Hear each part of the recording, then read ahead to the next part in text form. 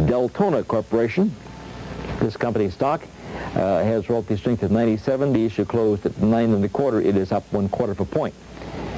And while we're on this little issue, let me just call your attention to that structure. If that structure will break out above that declining tops line on expanding volume, you will observe that we had a flagstaff, and that will be this line right here. We had a flagstaff, and now we are creating a pennant.